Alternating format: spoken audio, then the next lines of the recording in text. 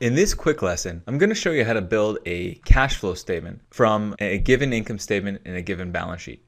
This actually represents one of the more foundational types of exercises that you'll need to master if you want to do more advanced financial modeling or even really basic financial modeling. So I've given you a simple balance sheet, a simple income statement, and an empty cash flow statement. And the challenge is going to be, given the balance sheet, you have 2 periods. In order to build a cash flow statement, you need to have 2 periods worth of the balance sheet, the current period's income statement, as well as an empty cash flow statement for that same current period. And the challenge is to, using only the information provided, to arrive at a cash flow statement. So the reason why this is important, doing this exercise will enable you to solidify and really understand the relationship between the 3 financial statements. As it turns out, the cash flow statement is really purely a reconciliation of year-over-year changes in the balance sheet. And to some extent, for some items on the balance sheet, like retained earnings, where the year-over-year changes are really broken out in the income statement, having the income statement available is also pretty important. Not only does this represent, I think, the typical end of semester accounting 101 type final exam where you're given an income statement and a balance sheet and you need to build a cash flow statement, it also represents the core of financial statement models. You'll open up most financial statement models, and what you'll see is an income statement, a balance sheet, and a cash flow statement that is fully derived from those 2 financial statements. The financial statement models you'll see in investment banking and private equity and corporate finance can be fairly complex. So what we've tried to do here is really take out all that noise, give you a taste for how to build those types of models, but without all the noise. So let me set up the exercise, and then we're going to go step by step through building it. This company has reported their financials for 2012. So 2012, we see a company with assets as illustrated, all the way down to liabilities, all the way down to liabilities and shareholders' equity. It's a simple balance sheet. We also have some information that we've already forecasted. I'm giving you, like what are accounts receivable going to be at the end of next year, the end of 2013. So these are really forecasts. We've hard-coded them here for simplicity, but what we haven't given you is cash. And in fact, in order to get cash, we're going to have to figure out what happens from the beginning of the year, where they have a cash balance of 34, to the end of the year after we've identified all the inflows and outflows that are associated with cash. So that we'll only be able to get this number once we finish our cash flow statement. In addition, in order to sort of help finishing the cash flow statement, we've also forecast for 2013 what the company's accounting profits are going to look like. In other words, what is their income statement going to look like? How many revenues are they going to generate all the way down, and what are the expenses all the way down to net income, as well as dividends? We make 2 disclosures you're actually going to need. One is that although we've aggregated depreciation and amortization expense, you'll typically see D&A, or depreciation and amortization, represented as one number. We've disaggregated it, so we're telling you amortization represents 5 million of this 20 million figure. And by the way, everything here is denominated in millions. Also, dividends, as a fine point, are all in cash as opposed to accrued dividends or some other things you might see from time to time. In this case, keeping it simple, dividends are all in cash. So let's get started.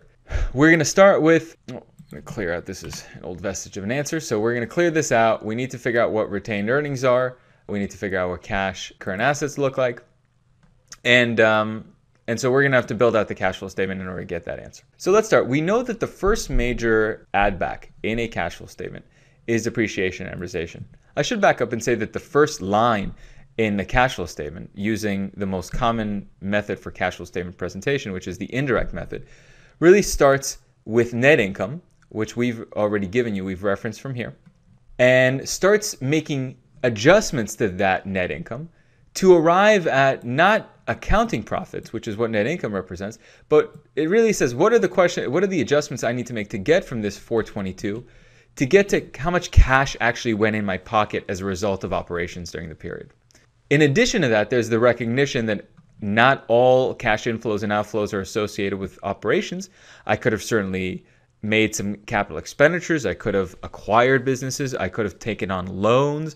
I could have issued stock. Those don't necessarily qualify as cash from operations. They qualify as cash from investing and financing activities. Those are also, though, inflows and outflows that we have to take into account in order to figure out what is the net change in cash that's happened during the period. And that's how we're going to get to the cash flow. That's how we're going to complete the cash flow statement and figure out what is the end of year cash balance. Okay, so The first major add back to get from accounting net income to cash in my pocket, which is cash from operations, how much cash did I generate because of operations? The first major add back is depreciation and amortization. I'm going to hit the equal sign, and then with the arrow keys, I'm going to go to depreciation and amortization. I'm going to hit enter, and that's a non-cash add back. So why are we doing that? Depreciation and amortization, although it's an expense on the income statement, which reduces my net income, it is a non-cash expense. In other words, nothing is actually happening from a cash standpoint because you've recognized depreciation and amortization. Your cash is still the same, regardless of how much depreciation you generate. So that's the first major add back. It's a non-cash add back to net income to get to cash in my pocket. I'm going to go ahead and set up the placeholder for total cash from operations. And you'll notice that it started with net income, but once we made that add back, we actually have cash from operations going up, which makes sense. There's actually more cash in my pocket than accounting profits so far. But now we turn our attention to cash inflows and outflows that occur because of changes in working capital. So let's look at our major working capital line items. We see accounts receivable on the balance sheet going up during the period, inventories going up, and we see the other major working capital item. It's a liability, and that's accounts payable. I'm going to take a couple of them, talk about sort of the intuition behind, how to treat changes on the balance sheet on the cash flow statement, and then we'll talk about the general rule that we can sort of develop from that. So accounts receivable. Let's think about what accounts receivable represent. We see that they appear to have gone up by around $8 million during the year, a little under $8 million. Let's also look at the income statement and recognize that within revenues, we have $1.3 billion in revenues. Not all those revenues are cash revenues, or they don't have to be cash revenues. Accrual-based accounting, which is the accounting method in which the income statement is presented, allows for revenues to be recognized even if you haven't gotten cash from it. As long as the services are earned and payment is reasonably assured, we should be able to recognize those revenues even though maybe they were credit sales and we haven't gotten the cash for them yet. So let's take a most simple example which could explain the growth from the beginning of the year to the end of the year in accounts receivable. Well, certainly, if there is a net increase in credit sales during the period, well, then I would see accounts receivable going up by that 8 million increase.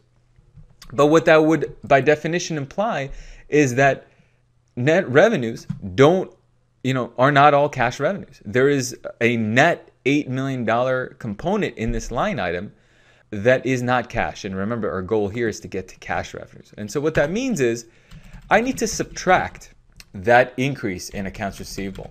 So I need to remove that increase of 7.6 million. Logic again being that those credit sales were captured within revenues and then ultimately in net income, overstating net income if you were to look at what is actually happening from a cash perspective. And from that we can actually extrapolate a rule, which is whenever working capital assets go up, in fact, the rule is whenever any assets go up, that represents a use of funds. And so the same logic can apply to inventories. We see inventories are going up. That is a use of funds. The logic being, how do you acquire, the bigger picture logic is, hey, if inventories went up, I must have paid for them in cash somehow. Let's look at accounts payable. Accounts payable is a little bit different. It's a liability. We see accounts payable going up from one period to the next. What does that represent? It means that we must have gotten something, and let's assume that SG&A, it's either SG&A or cost of goods sold. We don't know exactly what it is that we've got with accounts payable, but we know that it tends to cycle through in selling general administrative expenses as well as cost of goods sold. It means that we must have gotten some of that on account instead of in cash. Well, what that means is that in this particular case, net income from an accounting standpoint is actually understating how much cash we generated because, hey, some of these expenses are non-cash expenses. In addition to depreciation and amortization, some of these COGS or SG&A expenses are not in cash. How do we know? Well, because we see AP going up. So unlike assets, when we see working capital liabilities, and in fact, all liabilities going up, in fact, also all equity items, that represents a source of funds. And we're going to think about that again once we get to cash from financing activities, where it becomes really easy to sort of intuit why, when debt goes up, why is that a source of funds? Or when, we issue stock, why is that a source of funds? For working capital, it's a little tricky, but hopefully I've given you a little bit of the intuition for why that's happening. Next, we get to deferred taxes. And here, deferred taxes are a little bit trickier than some of the other line items we've talked about now. And discussing really the nature of what generates deferred taxes is a little beyond the scope of this lesson. It's a topic of another lesson that we're going to have shortly. But for now, I'd like you to remember the rule. Assets going up represent an outflow of funds, and liabilities going up represent an inflow of funds. And there are two types of deferred taxes, in fact. There are both deferred tax assets, and here we recognize the cash impact of an increase of 22 million deferred tax assets should be reflected as an outflow. But we also have deferred tax liabilities, and an increase in deferred tax liabilities is actually an inflow. So with that, we've actually completed our, believe it or not, cash from operations. And it appears that while net income was 422 million, the amount of cash that actually goes into our pocket as a result of operations is only 418.8 million. Okay, in the next video, we're going to complete this cash flow statement and take a step back and look at the entire three statements.